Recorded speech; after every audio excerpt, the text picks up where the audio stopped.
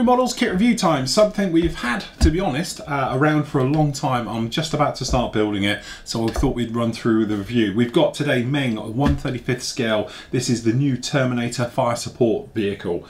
Absolutely fantastic. If you want a good looking piece of armour, this is definitely it. It looks like very futuristic, being like that, something from Terminator. Hence its name. Okay, so fantastic box art on the front of everything else, as you can see, like this. Running through the kit, as you can see, we've got some nice pictures there from when it's been at various arms expos and things like that. So your kit number is TS101.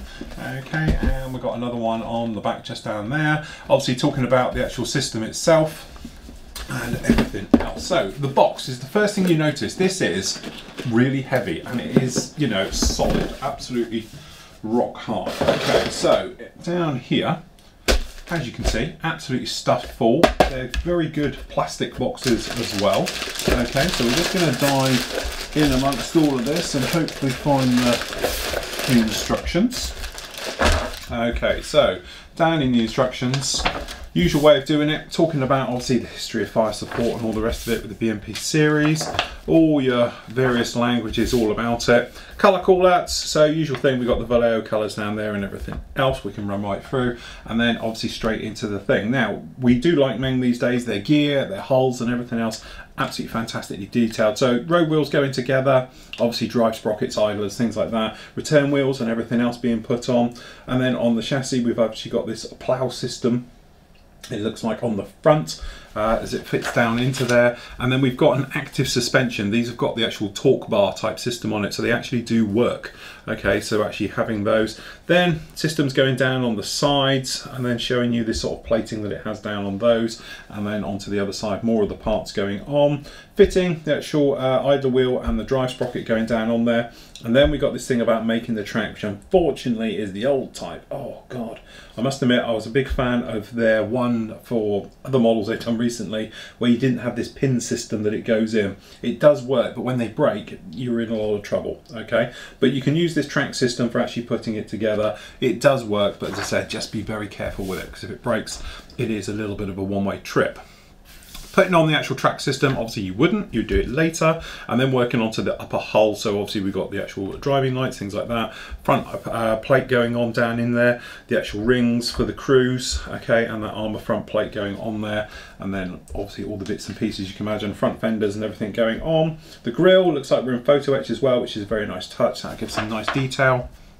And then obviously the upper part of the lower hull going on together, okay, and then working its way down through all the storage bins, the access bins and everything else like that, as you can imagine, all the way over these, of which there's going to be quite a lot. Okay, so running all the way down on these, the side skirts being fitted onto those, the additional plating system going on there for the armor set, okay, and then up into the top. Okay, so down here we've got all the systems you might imagine for all the crew hatches and everything else. Looks like these are photo etch. Are these going to be photo etch? Not sure about those being photo etch.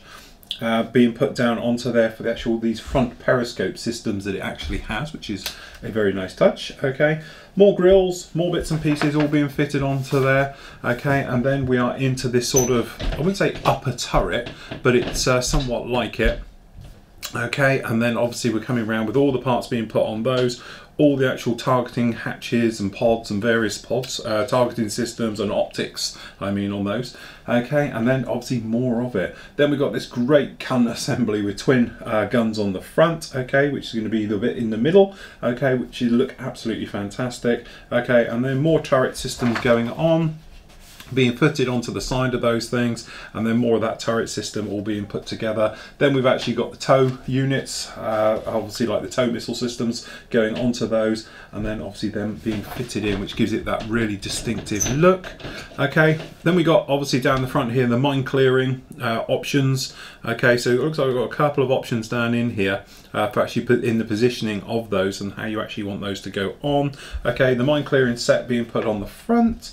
As I say, this kit gives you loads of different sort of, you know, things to do, options, positioning, everything else, and then the turret goes on top. Okay, and then we've got these great colour schemes. So you've got your standard sort of Russian colour scheme down there like that. You've got the sort of more of the Middle Easty type colours. Okay, Splinter, which, you know, I've got to make my decision on which way to do it. I'd love to do Splinter. I think Splinter would look great on this particular one, purely because it is something a little bit different. as you can see it running over here in the tricolour system of the light tan, mid tan, dark, okay, right the way over it. As I said, it's one of those tanks you look at and you think, that looks cool. Okay, that looks really good, all right? So, running through some of the sprues.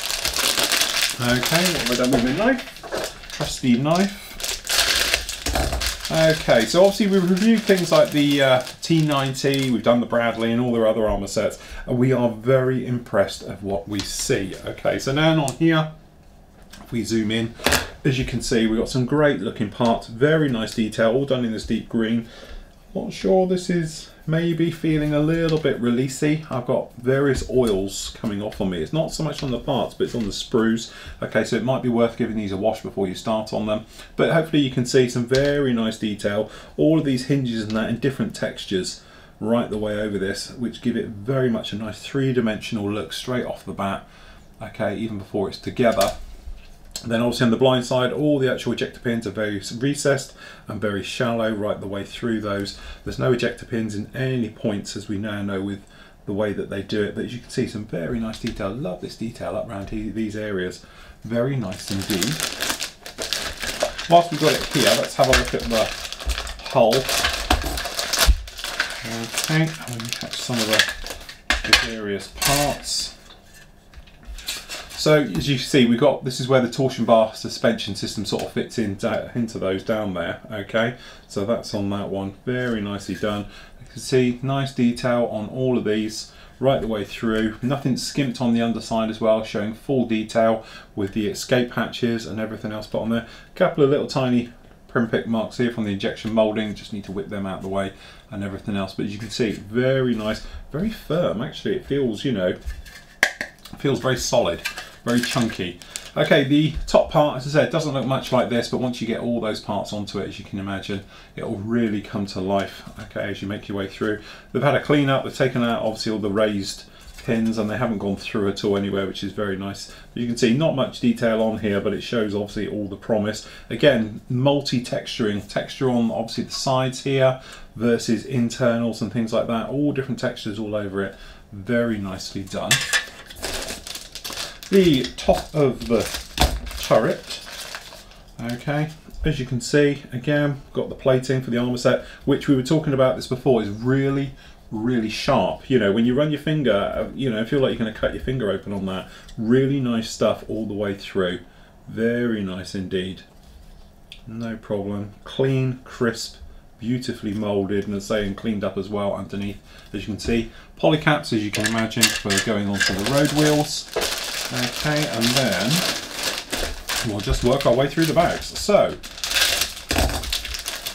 down in here, we've got the side skirts for the armoured side skirts and the grilling in there. Again, very sharp. You run your finger over it, it catches your actual finger, okay, which is great. It means it's very clean, crisp, sharp moulding all on these. As you see, you catch them in the light, you can see them. All these small parts, you know, beautifully moulded, no problem at all. These headlight protectors and everything else, very, very nice. All of those, the wing mirrors, absolutely fine, beautifully done. And again, been cleaned up on the inside as well. Even this bit of chain hanging just down here, that looks absolutely fantastic. Very nicely done. Very clean, very crisp. All of this one. Okay, so down in here we've got a raised plug. Okay, so down here obviously we've got the front fenders, beautifully done, very nicely done, and obviously we've got these here for the actual wraps around the sort of gaiters around the actual guns themselves, beautifully done, very nicely moulded, very nice. It's always very clean, crisp with MENG. There's one thing with all MENG builds, you look at them and they're very sharp, very precise modelling.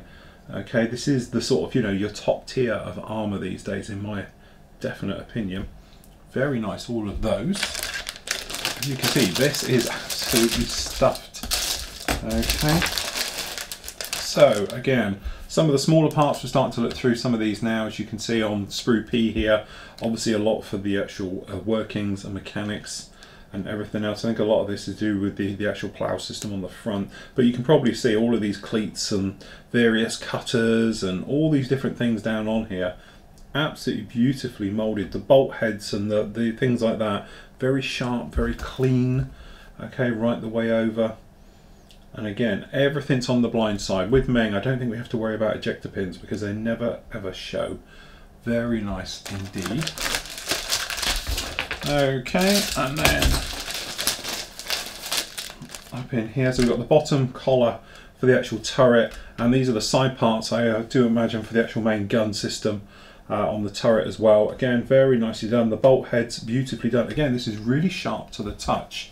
Okay, but as you can see, very, very nicely done. No problem with any of that whatsoever. And down on the blind side, as you can imagine, everything's neat, tidy, out of the way. Got a little bit going on just around this guy here. A couple of swipes just to make sure it doesn't foul anything, but no problem with that at all. Really nice indeed. Okay, so down here looks like we've got the tubes for the sort of tow missile system. And I know it's not a tow missile system before somebody says it's not a tow missile because it's Russian, but they're equivalent. Okay, so optical missiles. Okay, down on there, very nicely done. Again, it's I love about the difference in texture. Difference in texture as it makes its way through. So you've got like smooth, you catch it in the light, you can probably see it on those, but you actually get, you know, the polished are reflecting heavily and then not.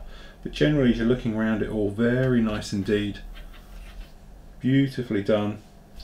Very nice. No problem with any of that.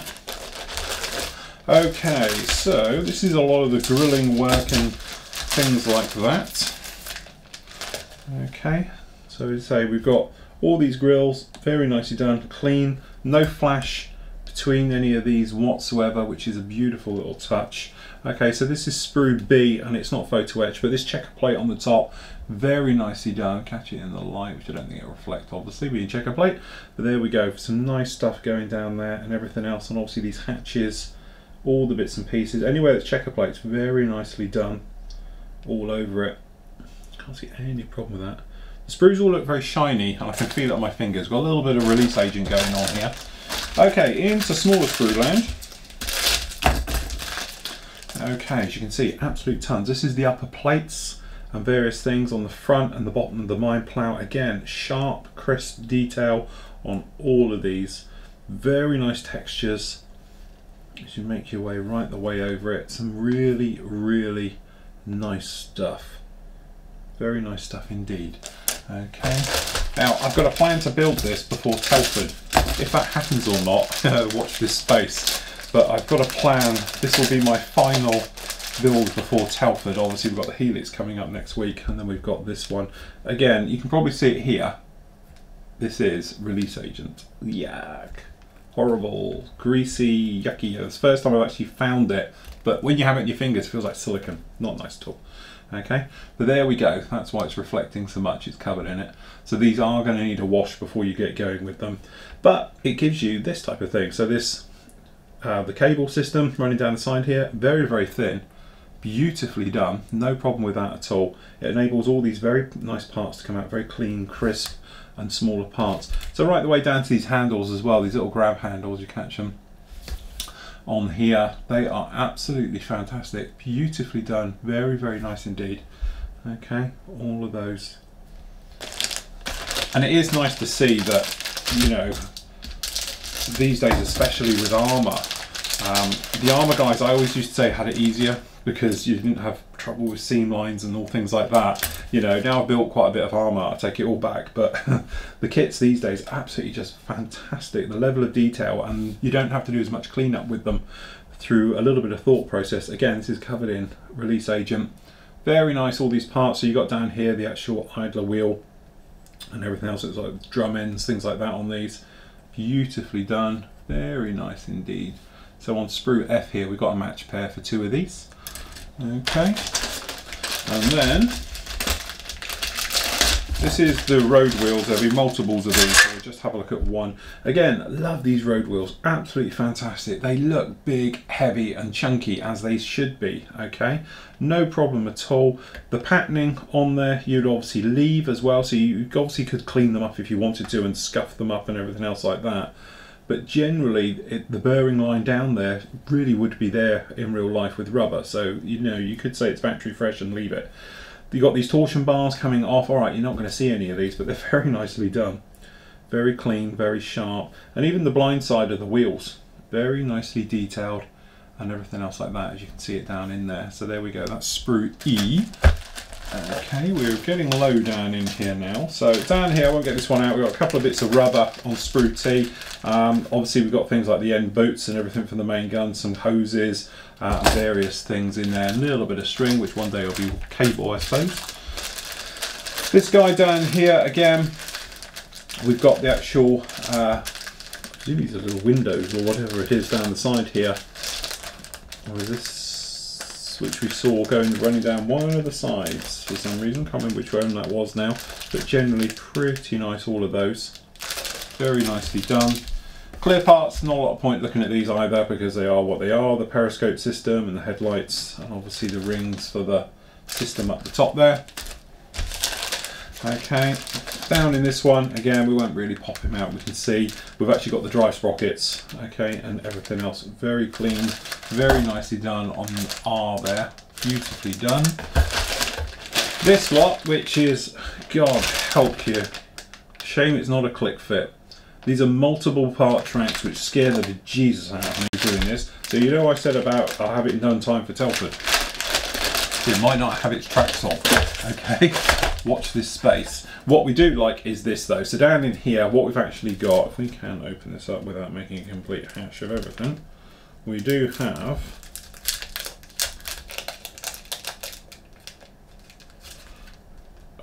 if we can get it out, come on, come out. No one's going to play ball today. Tell you what, because I'm building it, let's get in there and cut it open. Okay, come on, get out, there we go. So, very nice piece of photo etch, as you can see there. So we got a lot of that grilling work, some of the clamps and various things like that. Beautifully done, okay, just down on there like that. Okay. We've got this guy here, which if you're wondering what it is, or one of the best things you can get in a kit, this is a ring that saves you having to buy one of these. Okay, we do road wheels with this. This is this one, so it would be a, what size? Let me give you a size, what's we here? Yeah, it's 19mm. Okay, so it's a 19mm road wheel disc, coming very handy if you're doing your road wheels. And these, which are beautiful, if I can drop them, this is your wing mirrors, okay, on the actual plastic card set like that. So they're very nicely done, give you a great finish. So there we go, that is the MENG fire support vehicle, 1/35th scale. Beautiful, lots of plastic, worth every penny purely because of the amount you get in the box and everything else. I've seen this kit been made up in various different guises. Hans on the site's even done one of these. I think John as well on the site, he's done one of these as well, and they all look absolutely stunning. So I'm really looking forward to doing this one. So if you want to join me along with the build, or if you just want one for your stash, I highly recommend the MENG 1/35th. This is the Terminator fire support vehicle.